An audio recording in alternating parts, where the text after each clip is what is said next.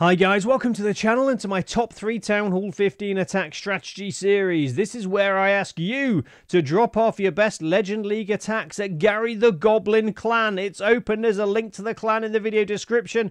Drop off your best Legend League attacks and each week I'll pick the top 3, something a bit different, fun, powerful, easy to use for the casual player like myself. And then at the end of the week I'll share these attacks with you so we can learn some new Town Hall 15 attack strategy. So first up is Wasp attacking a pretty nasty Town Hall 15 base. And this attack strategy I did cover a few weeks ago. 10 Electro Titans and 10 Skeleton Spells. Really good against these bases with open wall segments.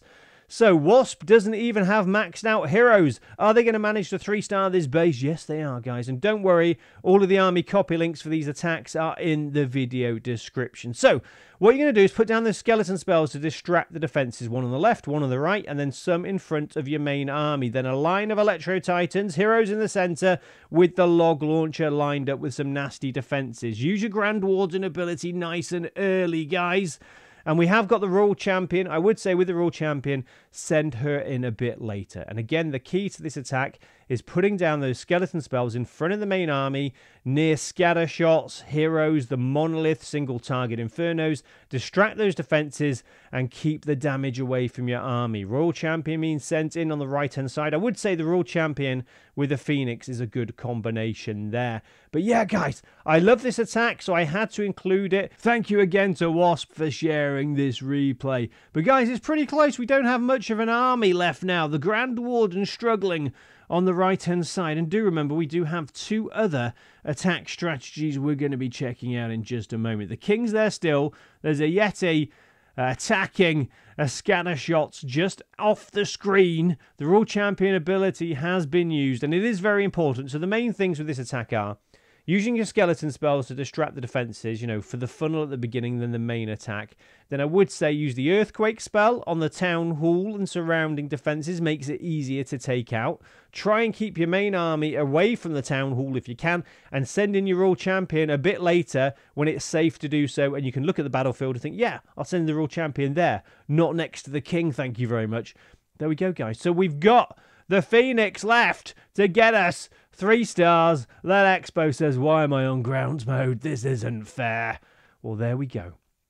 So yeah, something a bit different for our first attack. Definitely. I really like that attack strategy. Thank you very much. So on to our next attack. And what have we got, guys? Yes, Super Archers, Yetis, Electro Titan, some Earthquake spell and Skeleton spells. But don't worry, there's no Super Archers inside the Battle Blimp. And this base is pretty popular in the Legend League at the moment. I've been using it and it's done really well. So first of all then, a bit of a funnel. Couple of Yetis on the left, couple of Yetis on the right with a couple of Super Archers. And again, guys, just reminding you, all the army copy links for these armies today are in the video description. Remember to hit that subscribe button and notification bell. Anyway, back to the attack. A nice funnel. And there's the log launcher, rest of the troops in the center. Again, you've got those skeleton spells. And I've been realizing recently, skeleton spells, they're really powerful. And I think we need to be using them, especially with ground attacks at Town Hall 15. Earthquake spells have been used to open up the base. Skeleton spells are starting to be used now to distract those monoliths and the expos there, attack them. Can we take out that Town Hall there? And thank you to Vishnu for the replays. I think Vishnu has had another replay in this series as well, so thank you. Yeah, guys, if you do drop off your replays, all I would try and say is if you can make sure they're against bases with the monolith, the spell towers, you know, pretty maxed out, because we want to see how these armies do against bases that are pretty tough to beat. You know, anything without the monolith or spell towers is obviously a bit easier, so we're going to have trouble featuring those replays. And I will try and drop into Gary the Goblin clan and talk to people as well. So the Town Hall got taken out there. That was magnificent.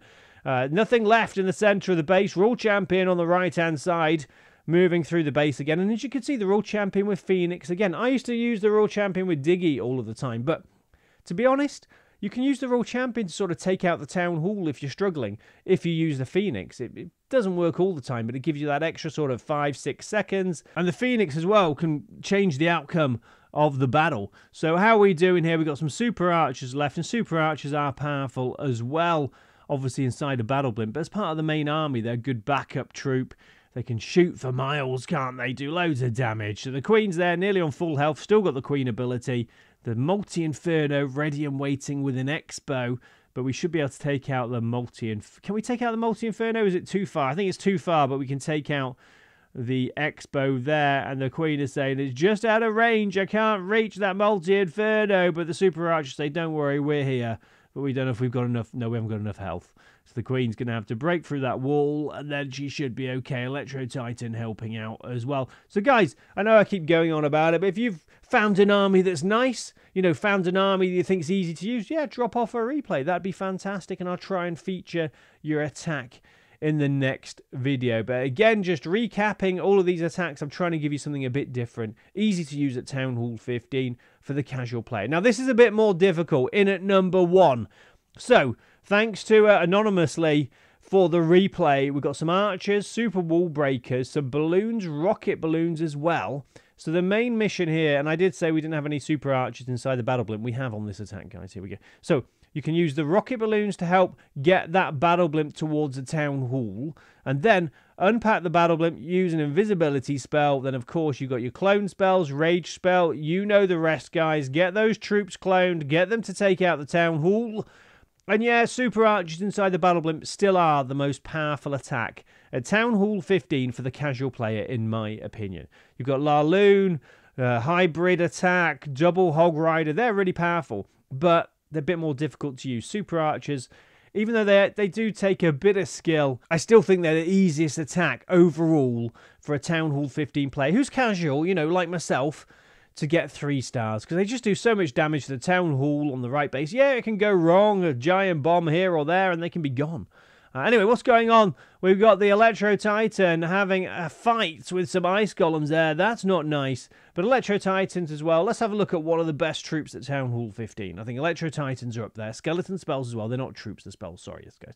Yetis, easy to use. Witches, but yeah, Electro Titans are great. Means you don't need to worry about skeleton spells as well. Clan Castle troops, not really, because obviously the Electro Titans does loads of damage to those Clan Castle troops. Queen doing well in the center of the base. And on this attack, it's all about just getting your troops into the base, looking after them after you've taken out the town hall. And guys, I've put these in an order today, 3, 2, 1, but it's really hard for me to choose, so I wouldn't necessarily say this is the best attack. I'd probably say the first one might be, but I don't know, I think this, I'm not sure. I had Troll, I'm trying to say, is I think they're all pretty equal. I know this is in at number 1, but yeah, I think all of them are quite nice, easy to use attacks. My favourite is probably number 3, the first one with 10 Electro Titan and 10 skeleton spells. Fantastic. Anyway, it looks like we're going to get 3 stars here, doesn't it? And guys, let's just go through a couple of things. Obviously, if you've enjoyed the video, please do like it today. That'd be nice. Remember to subscribe, hit that notification bell for more videos like this. And guys, if you didn't know, on this channel we do have something called a creator code as well. And if you're not sure what a creator code is, it's just a way you can help support your favourite content creator in-game in Clash of Clans by using their code before making any purchases. All you do is go into the shop, there's a C emblem there, click on that, little box comes up, and enter your favourite content creator's code. Our code is Code Moose. Any support would be amazing, and you do need to renew it once a week. Anyway, I hope you're enjoying this series, something a bit different, sharing attacks from you. I thought, yeah, it's a beautiful way to showcase what people are using at the moment. Anyway, I hope you have a lovely day today. Remember, the army copy links are in the video description. Remember to practice your funneling, and I'll see you later, guys. Bye.